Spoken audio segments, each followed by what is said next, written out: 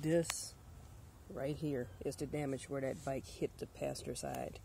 And right here, this is where the bike hit on the passenger side, February 23rd, 2017. And this is documentation for State Farm Insurance, even though I am not submitting a claim to have this damage repaired. The mirror was actually pushed in.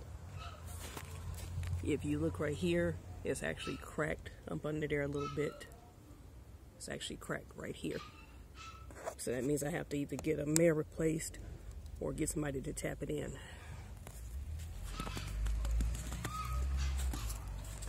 So the person who's saying that I hit them, this is the damage that was caused to the passenger side of this vehicle, February 23rd, 2017, on Euclid Avenue, East 89th and Euclid Avenue, Cleveland, Ohio.